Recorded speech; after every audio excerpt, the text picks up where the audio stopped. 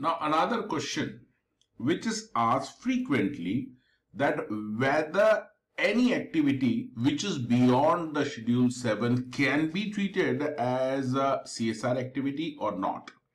So there are two things which you have to understand. One, no. If you are doing any activity beyond Schedule 7, then it will not be treated as CSR activity. But you have to remember one more thing, that the government has clarified that the Schedule 7, all the entries in the Schedule 7 must be interpreted liberally. What exactly it means? For example, in Schedule 7, there is one entry which suggests promotion of education. So, you want to promote education. Now, if you see the word education, you may feel that it is a formal education like schools and colleges. You want to contribute to that only, but it is not like that. Word education should be interpreted liberally. So if you are providing any knowledge or you are developing skills in any field, it will come under the wordings of education.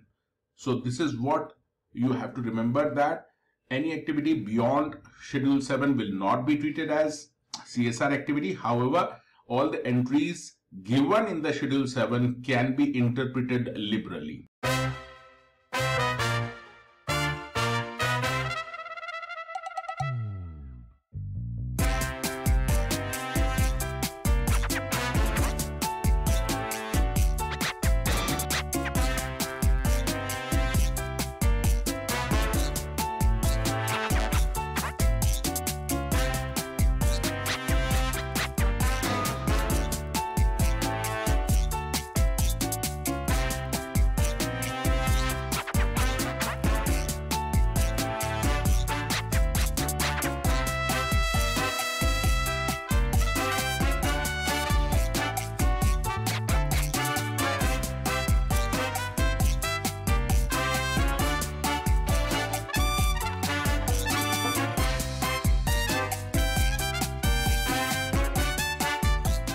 Hello friends, I am Shantanu, Pethe, your coach, and as you are already aware that Unacademy is the biggest e-learning platform in India.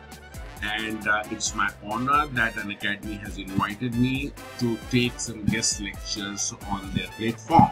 There are various schemes which Unacademy keeps on running, and there is one scheme which is going on, that is the CSEET scholarship test. So I would like to inform you about the same in this video.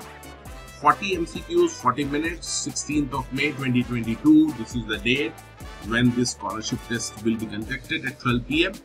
And if you get a rank, then you will get some scholarship up to 50% and some gifts also, like Sony speaker, Amazon Kindle, Amazon Echo Dot, 4,000 and 3,000 gift vouchers. But please remember that when you will enter into this test, you will be asked to enter one code. So you can use CSR code while entering into this scholarship test. If you want subscription of Unacademy, definitely you can use the same code CSR to buy the subscription of any course, whether it is CA course, CS course, CMA, or UPSC, banking, railway, whatever course you are interested in, you can use CSR code to buy the subscription. So thank you for watching. Have a nice day. Bye-bye.